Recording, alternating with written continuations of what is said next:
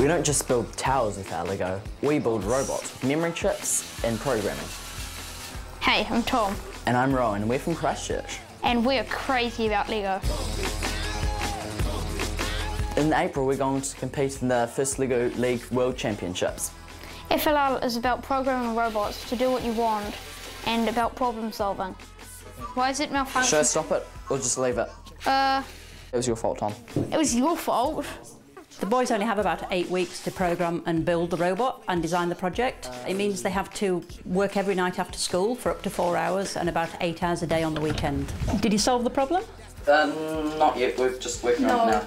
Each year there was a different theme on the table. This year it was helping the elderly. So we designed attachments to help them with some of their daily tasks, such as turning off the oven, doing gardening and finding medicine bottles. We program our robots on the computer to complete a variety of tasks. Downloading. They have to be done in order, but we've only got 2 minutes each to complete them all.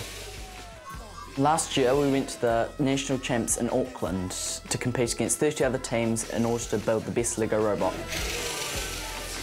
At the Christchurch Regionals we placed second overall but got the highest score on the table.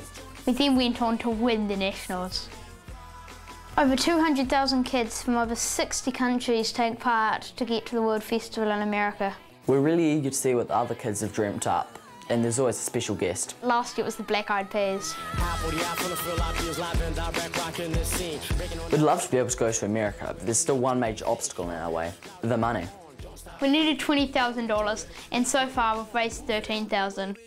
It's under. If you want to get involved or have a go at this, here's the link. But keep in mind that you have to persevere because things will go wrong.